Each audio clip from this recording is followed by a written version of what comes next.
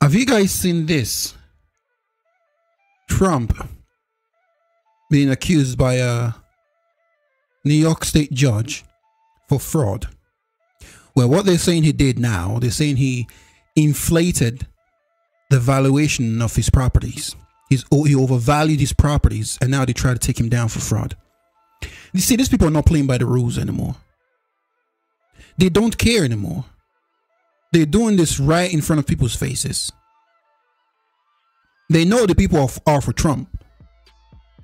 They don't like Trump because Trump is not going to go there and start a forever war. No, these people love wars. Last time Trump was there, he didn't start any new wars. And he threw lots of spanners in the works of these globalist elites. So they can't afford to have him there no more. They'd rather have Gavin Newsom there. Nikki Haley there, preferably. Or Mike Pence.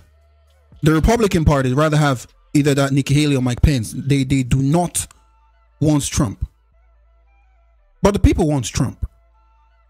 Everybody I speak to that weren't for Trump before are for Trump now because they see what's happening. This is a witch hunt. This is lawfare.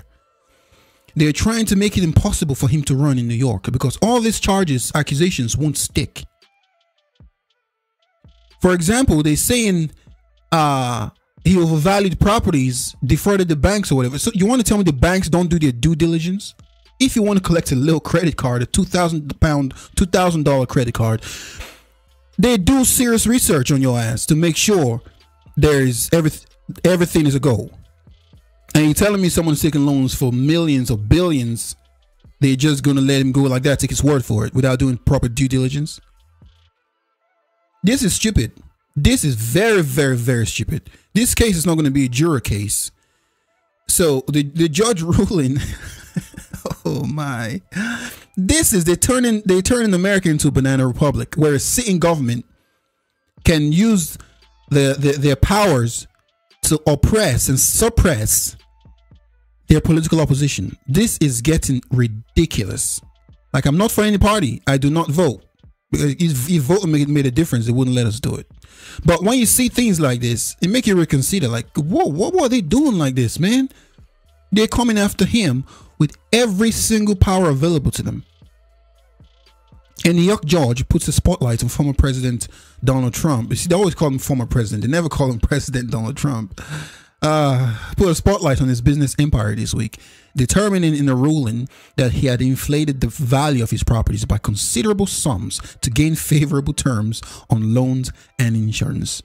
If the ruling stands, Mr. Trump could lose control of some of his most well-known New York estates, an outcome the state's attorney general, Letitia James, sought when she filed a lawsuit last year that accused him of fraud and called for the cancellation of his business certificates for any entities in the states that benefited from deceitful practices.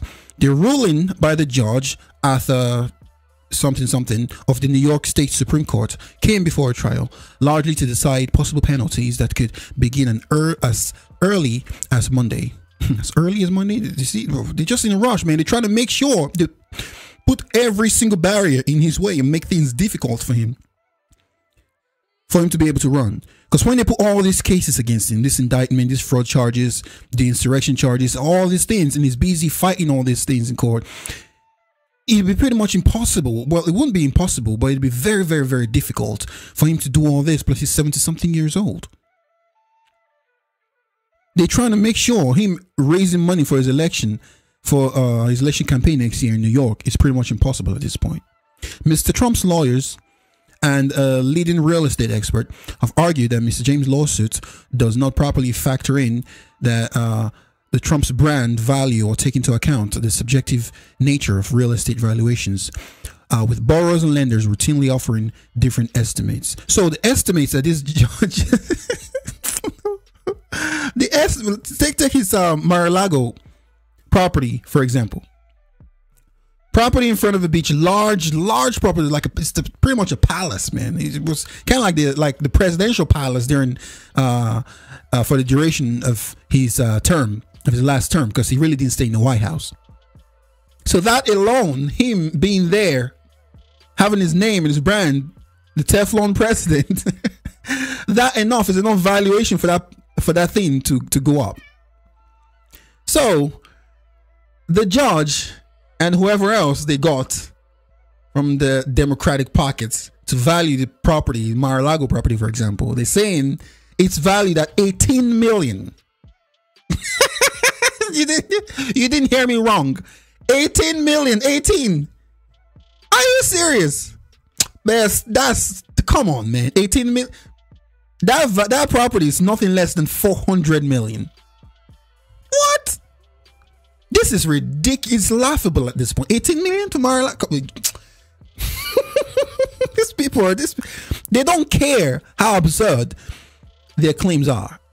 They're just trying to make sure they put enough barriers for him so he's not able to run.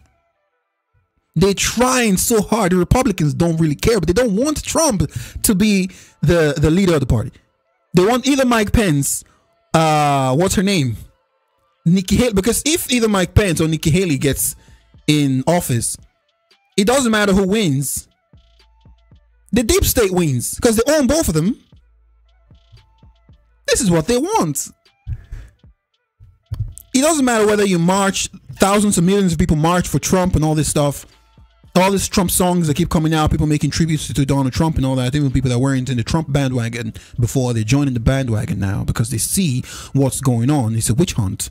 It doesn't matter how many of these people wake up and how many of these people stand for Trump. The people in power do not care about the people. They actively hate the people. They hate you and I with a passion. This is not going to stick, but they do not care. They just want to make sure life is difficult for the Teflon president. This is ridiculous, man. This is ridiculous. The other guy, Skeletor, Joe Biden is there, can barely say any word right now.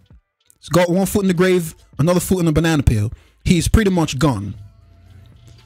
The Democrats are looking for a way to get either Gavin Newsom in there or Michelle Obama. They don't want was the vice president Kamala Harris. No, that one's as dumb as a bag of nails, man. They don't want that one in there, so they're looking for ways to get Biden out and get Harris out. They want Newsom there, so you wouldn't be surprised if Newsom and Michelle Obama at the last leg swoop in and gets the nomination. That's what they want. That's you can see the plan right there on the wall. It's nothing hidden.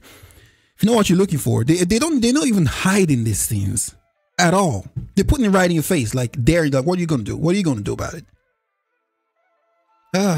Anyways, that's the video, guys. Holla back at your boy, man.